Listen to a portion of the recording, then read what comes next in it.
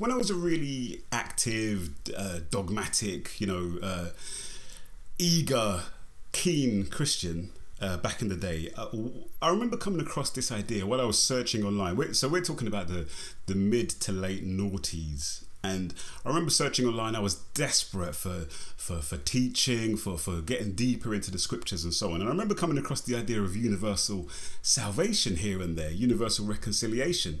And I remember being, frankly, terrified and disgusted at this idea. Which is funny. When I reflect back on it now, it's a bit weird. Why would I be terrified and horrified by this idea when it's, on the face of it, an amazing idea that everybody will eventually be saved, but I turned away from it and I didn't look at it again. And here I am again after many years of not really being actively Christian or involved in religion or whatever. And I'm looking back again at this idea of universal reconciliation, and it's a fascinating one. Now, basically, when I'm reading the Bible, I have no axe to grind. I've got no doctrines that I need to protect. I've got no kind of ideology to protect. I've got no, even with regard to my view of the actual Bible itself, I have no doctrine of biblical inerrancy, or I'm open to everything. If different texts contradict themselves, I'm open to that. If even the same text or the same letters contradict themselves, I'm open to that. If different people had different views to other people in the Bible, say Paul and James had different views, I'm open to that, and it's not a problem for me. So I'm going back and I'm looking at this idea of universal reconciliation, and what I've been doing, I've been focusing on Paul.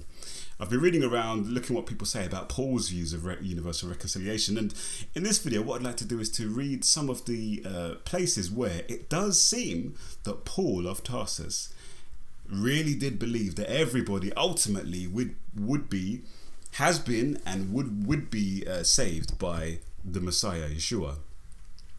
So one of the first places, one of the most clear places really is Colossians, and this is Colossians 1, chapter 1. I've got on screen here, and I'm going to read from verse. Let's have a look. I'll read from verse 15 really, just to keep things not too long-winded. This is a famous passage really, because it's one of the passages that people use to prove that Yeshua is God, that Yeshua is pre-existent, that Yeshua created everything, that he is God. And that was really one of the battleground scriptures that I used to have when I was trying to argue against that view and argue for Unitarianism.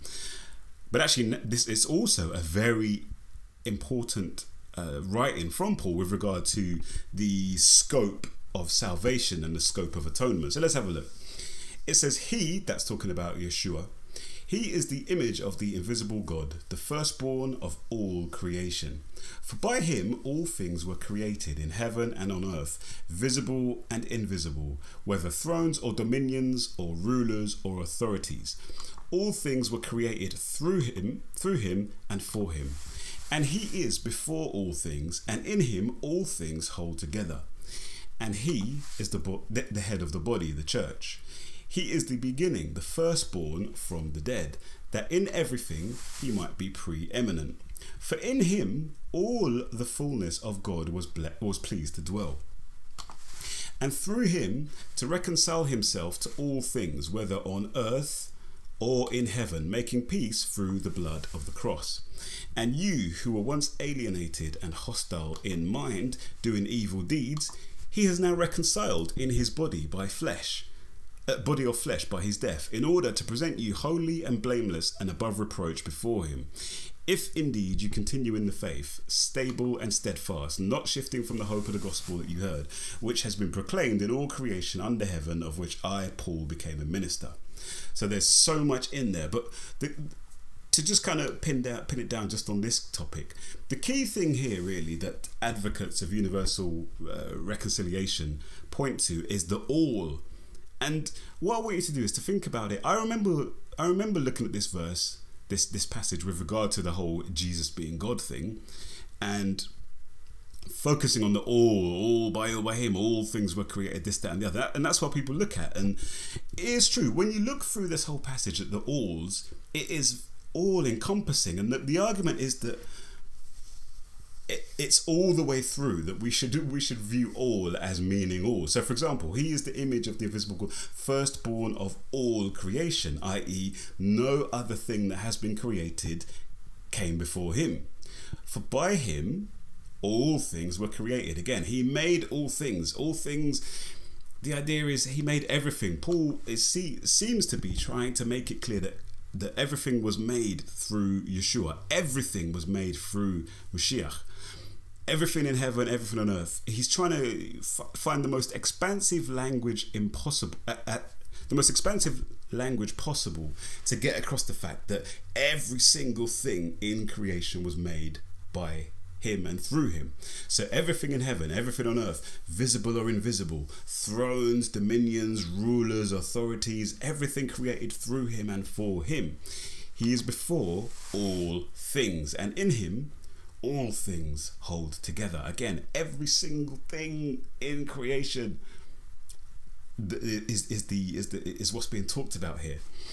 And then it talks about he's the head of the body of the church, the beginning, firstborn for the dead, that in everything he might be preeminent. In everything in creation he might be preeminent. That's the scope of this discussion. For in him all the fullness of God was pleased to dwell. And that's one of the proof texts for the divinity of Yeshua, is that all of the fullness, again, we've been talking about all of creation made through him, all of things hold together. He's the firstborn over all creation, and all, again, the idea is all of the fullness of God dwelt in him. And this is, I must say that when I'm looking now at this kind of passage, it does seem to me that Paul believed that Yeshua was more than just a man. He was something more than that. Not necessarily that he was, God in the sense of one of the three or anything like that, but he certainly thought he was something more than just a normal man. And then again, verse 20, and this is the key one. For in him the fullness of God was pleased to dwell. Verse 20, and through him, that's Yeshua, to reconcile to himself all things. Now, to reconcile means to make peace. And when you look at the use of that word reconcile in other scriptures, writings from Paul, that's exactly what it means, is that God making peace with somebody. And what's being made peace with here? With all things, everything, whether on earth or in heaven, making peace by the blood of the cross. So the idea is here, it seems to be clearly, really, the idea here from Paul is that it's like a sort of a majestic survey of the preeminence, the magnificence of Yeshua, the Mashiach, and the fact that through him God has reconciled to himself everything. And that's the point. Everything has been reconciled. So if God has reconciled to himself everything, then that must mean that ultimately everything is going to be saved. Everything has salvation. Now that's not, in this video, I'm not going to focus on the point of, well, what about the existence of some sort of hell? What about the existence of some sort of punishment? That is definitely there in Paul's writings and elsewhere. But the point is that ultimately everybody has been reconciled to God. Another place where Paul kind of makes this point is, there's a few places. I think 2 Corinthians 5 might be the most logical next place to go. Yeah, here we go. Nice, helpful heading here. Obviously, these headings aren't in the originals, but nice heading here in the English Standard Version. The Ministry of Reconciliation. And I'll read it again at length.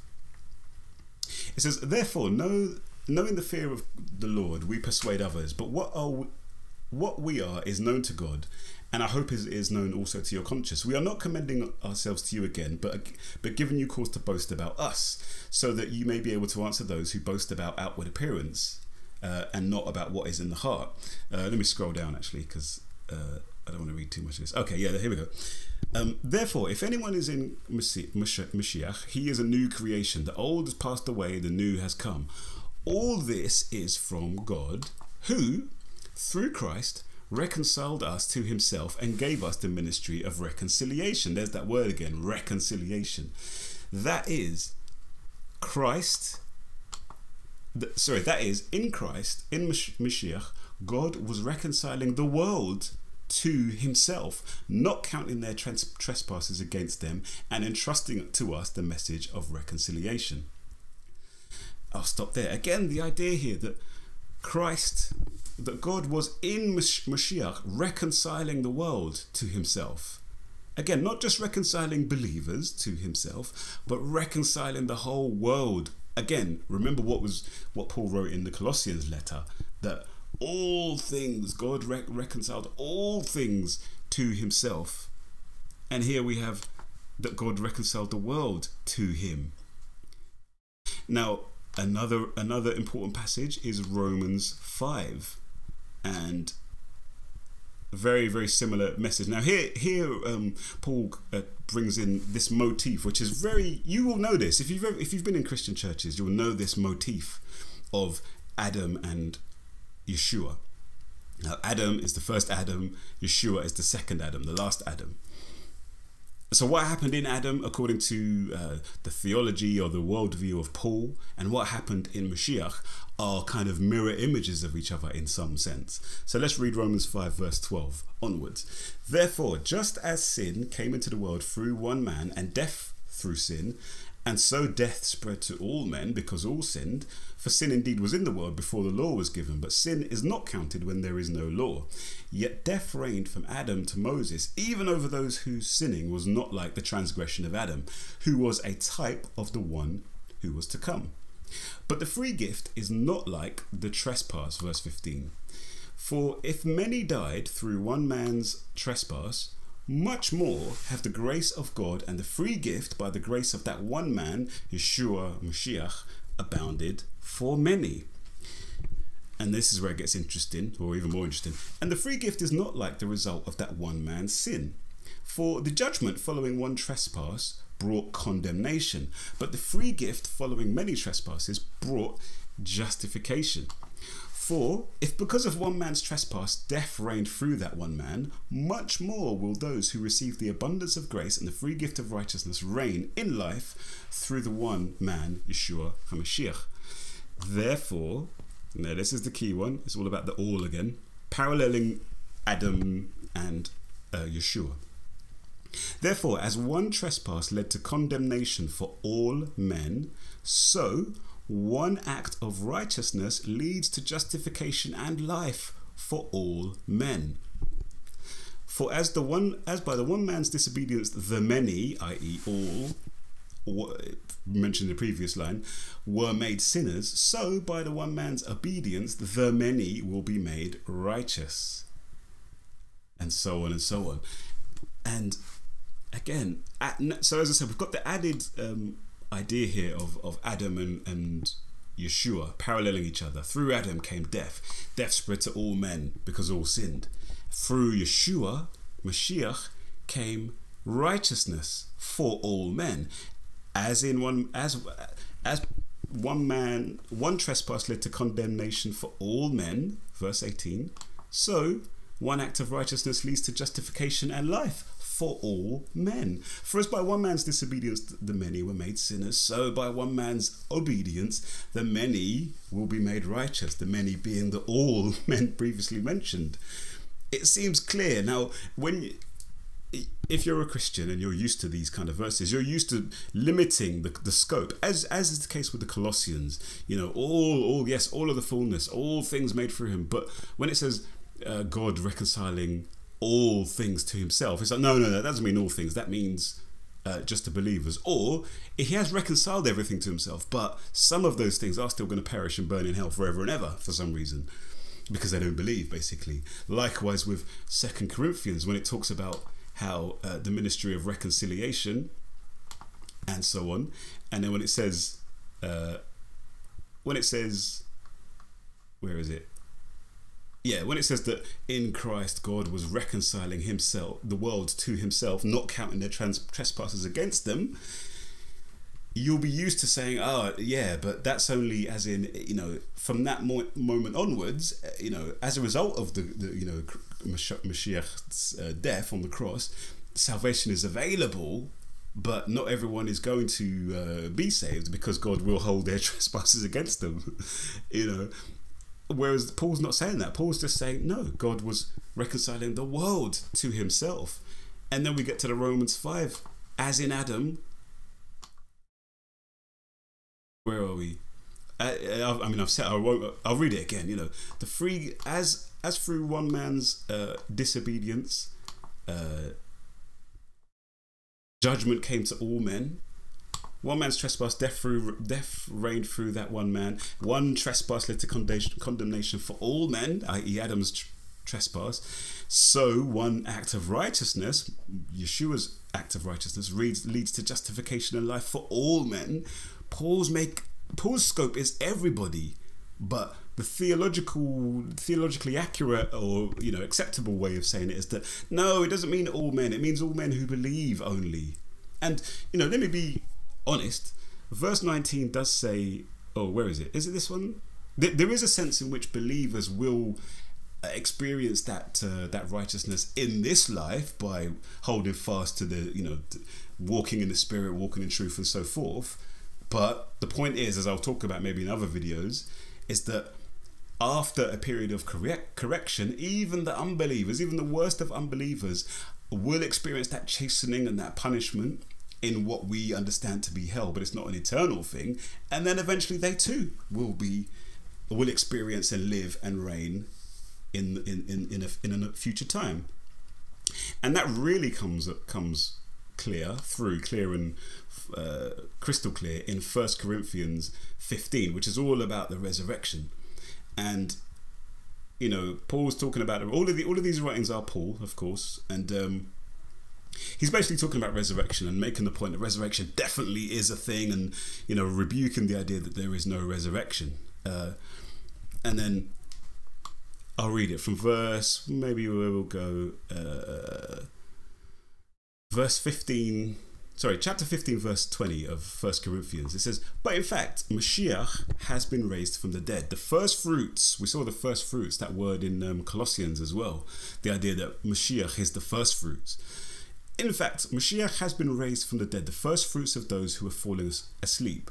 For as by a man came death, by a man also has come the resurrection of the dead. For as in Adam all die, so also in Christ, or Mashiach, shall all be made alive.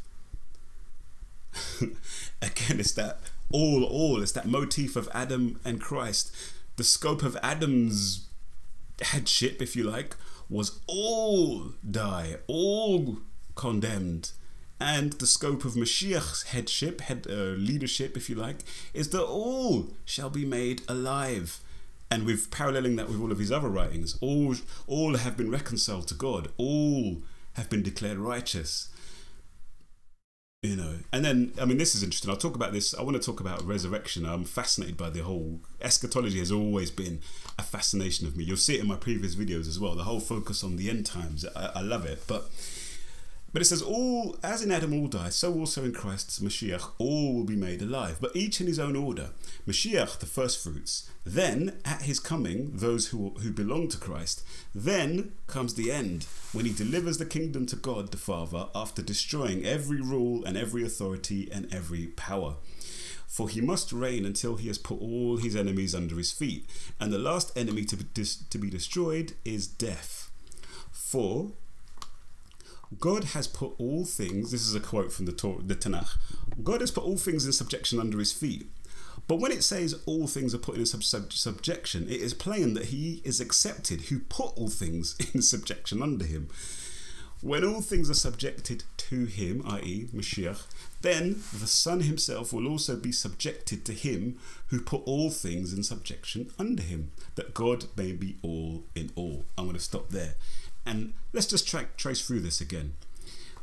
What I was used to do, when it says, all in Adam, as in Adam all die, so also in Christ all shall be made alive. I was used to saying, okay, every single person died in Adam, but those who believe in Christ are the ones who shall be made alive. Whereas that sentence, especially when you compare it with all the other sentences, it makes it clear that the same all are being talked about here. But Paul Paul then talks about the order of the resurrections. And he says, Christ is the first fruits, obviously. Then, at his coming, those who belong to Christ, and i.e. saying that those who have believed on Mashiach in their lives, when Mashiach returns to set up his reign on earth, his believers will be resurrected and will rule and reign with him. I was previously a premillennialist. I probably basically still am, you know, although I don't know, a lot of my beliefs are kind of, you know, touch and go at the moment with a lot of this stuff, but right now this is how I am. And so it's making the point that then comes the end. Basically what's going to happen is Mashiach is going to have to reign, and this is in keeping with all of the messianic prophecies of the previous Tanakh, the Torah, the Naviim, is it, the prophets and the writings. He's got to reign until he puts all things under his feet. So there's going to be a period of time where Yeshua is going to reign on earth, and then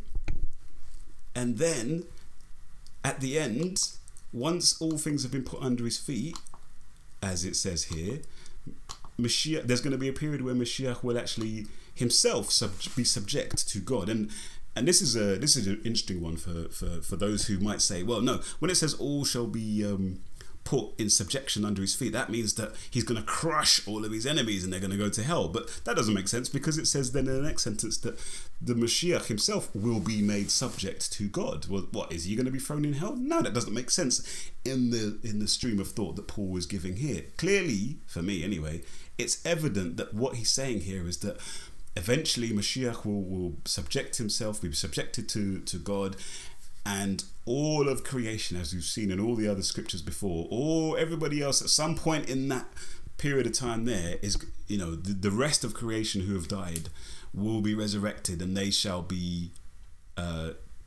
receive, you know, they'll receive the condemnation, like Paul talks about it elsewhere. Is it Paul that talks about elsewhere? Resurrection of condemnation, resurrection of righteousness, or something like that. But ultimately, those who have been resurrected will be made alive, and they will live, and they shall live they've been reconciled to God, they shall be reconciled to God, and they shall be saved ultimately. So these are, for me, really clear passages that show that Paul certainly believed that all people will be saved. And those are the clear ones. There are some other scriptures which people point to in support of universal reconciliation, which to me aren't probably as clear, but I think when you interpret them in light of those other clear passages, I can see why people use them. So for example, 1 Timothy 4:10, it talks about how the living God is the saviour of all people, especially those who believe. Well, that makes sense with the other passages, doesn't it? All people, he's the saviour of all people, but especially those who believe, who are believing, because those who are believing will join in the resurrection, the first resurrection when Mashiach comes back, and will reign with him. And also they will, in this life now, they shall live an abundant life, you know, the fruits of the Spirit and so forth and so on.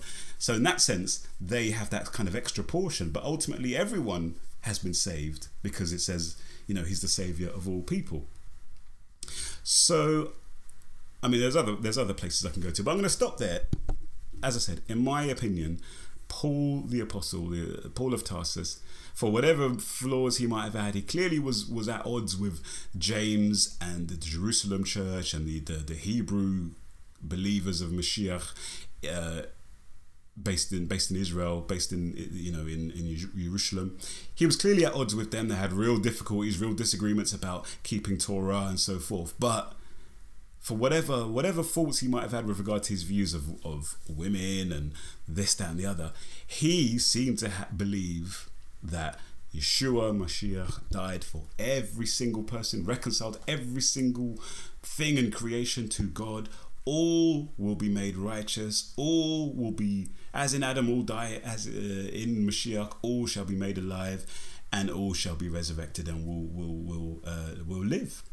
So yeah, that's my thoughts on the whole universal reconciliation. For me, and I will talk about this in other places, but for me, it's a clear thrust in Paul's writings. And for me, this gospel, the idea that everyone ultimately will be saved, is a very powerful gospel. It's much more powerful, much more uplifting, much more amazing grace than the traditional one, the traditional gospel of, you know, God so loved the world that he gave his only begotten son, but only those who believe in the only begotten son will live. The rest will be burnt, will be thrown and burned in hell forever and ever and ever. It's a lot more amazing than that gospel, and it kind of helps me to understand why, when you do read through Paul's writings, he was absolutely sold out for the good news. He was absolutely he gave his everything for this good news. He was completely convinced, and I can understand why. I can see why, because this is a much more powerful good news to me than the other versions of it. But anyway, as I say, the name of this channel currently is African Theist. I believe in God. I think there is much truth in the Bible. I believe there's much to be learned from in the Bible. I do believe that Mashiach was someone special. I do believe that he, you know, I believe in him, basically. The only thing is, you know, the doctrines that come with supposedly being a Christian, I don't necessarily kind of hold to all of those doctrines. But anyway, let me not long out this video. It'd be interesting if anyone watches this far. Be interesting to hear your thoughts on this whole subject. Take care, and I will see you soon.